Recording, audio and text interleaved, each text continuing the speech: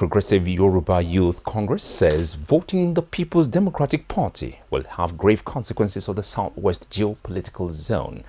The youth made this disclosure at a press briefing organized in Lagos. Correspondent Susan Wodo tells us more. We'll bring you that report subsequently.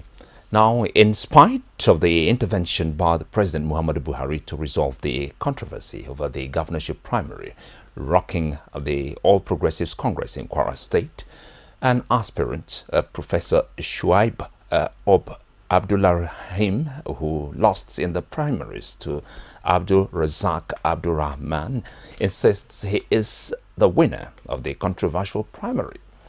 Our correspondent Lukman Oedeji tells us the rest of the story. Since the governorship primary of the All Progressives Congress in Kwara State, the party has been immersed in controversy over the emergence of its candidate, threatening the unity of the party ahead of the 2019 general elections.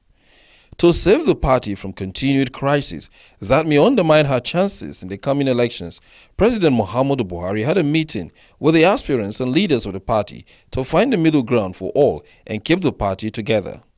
However, upon his return from Abuja to Kwara State, an aspirant, Professor Shuaib Abdurrahim, maintains that he is the winner of the election and rightful candidate of the All Progressives Congress, in spite of the candidate the party has settled for after the controversial primary. The professor and aspirant of the governorship ticket told his supporters that the president did not recognize any particular person as a candidate of the party, but ruled all members for party victory while he held a meeting with them. Misunderstanding the party is being resolved at the headquarters. As soon as we have a resolution, you will all be told what we are to do. We are to support the party, which is the APC. Whoever ultimately emerges as the flag bearer, we will support, but not an individual at this time, because that has not yet been resolved. It will be recalled that President Muhammadu Buhari had last week met with all Kwara APC governorship aspirants with party leaders with the aim to resolving the crisis rocking the party.